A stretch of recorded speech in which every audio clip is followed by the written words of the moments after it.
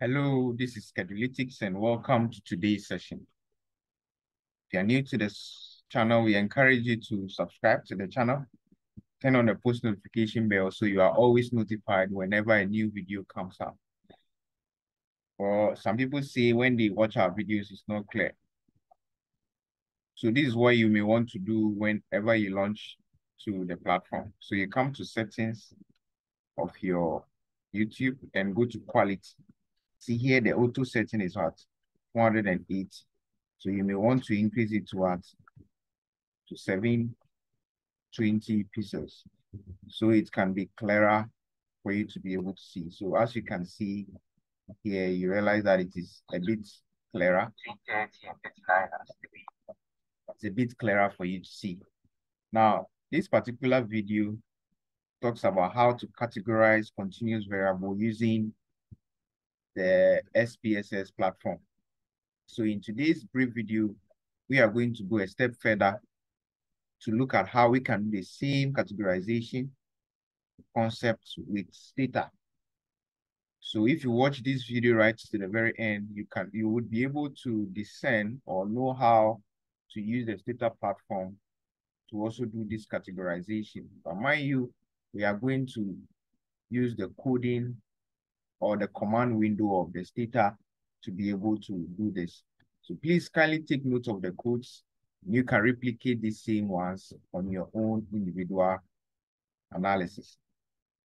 So in this video, we did categorization such that the age were categorized as you can see in this video. But then the video we are about to, or this current video, then in this current video, we are going to do a categorization from 19 to 30 years, 31 to 50 years, 51 to 70, and then greater than or equal to 71 years. So these are the categorizations we are going to use. So without wasting my time, let's go to the STATA platform and see how that can be done. So to do that, we type age cards. We are generating, we first generate a variable called age cards, and we'll equate it to 1 if our age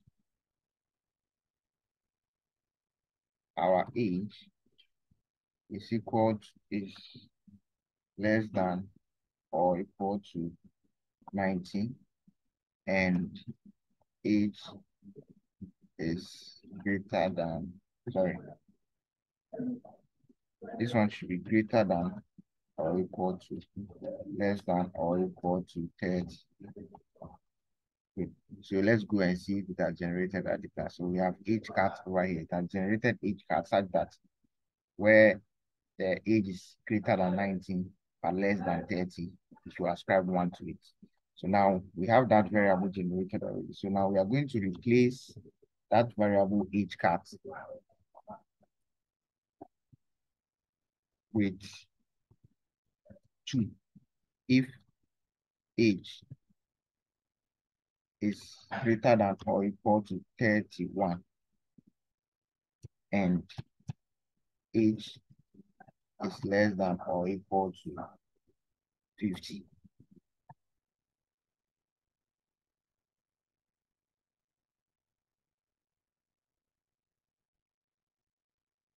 Yes, so it was because we duplicated this. All right, so we replace age cat with that. So now we also replace age cat.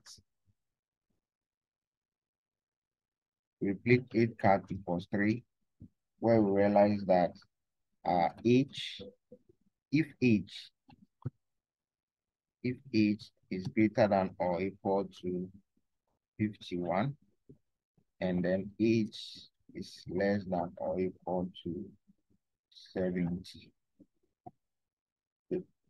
And then we replace age cat equals to 4 if age is greater than equal to 71 and age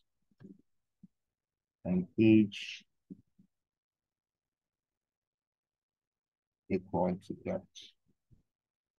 Good. So we are true with it. So now we are going to label our variables.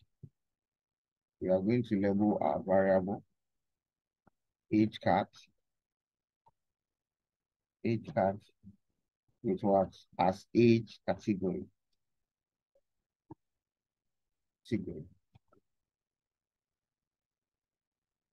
So you realize that immediately there's age category generated here as for the label. Now we also define the label. So label define age cat to 1 as what 19 to 30. 2 as what 31 to 50. 3 as what 51 to 70.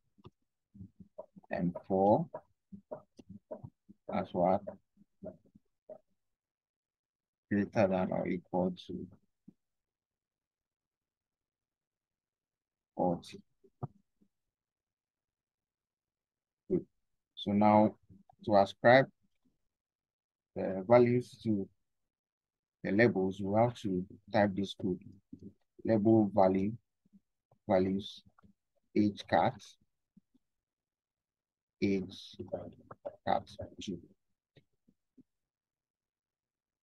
We are true. So now let's tabulate this age cat and see what we have done has been successful. So right away we have our age categories developed or generated for us, and then the respective frequencies, and then the percentages have been generated here. Basically, this is how you can be able to categorize a continuous variable using the codes in STATA. So you may want to take note of the codes one by one and see how you go about it. So first of all, you have to generate a variable called what? So you generate a variable called age cat and then ascribe 1 to it if the first category. Then after that, you replace that age cat with 2, then the second category, then you replace with 3, the third category, and as many categories as you want to have. Then after that, you want to label the variable so you can be able to know what that variable name means. Then you also want to define the labels that you have given to the categories that you have categorized. Then now you now ascribe the defined values to the labels, and that is done by this code. Once you are through, you'll be able to have your data or your continuous variables well categorized. If you find this video useful, we encourage you to subscribe, share, and like. Until we meet again on our next one, it's a bye.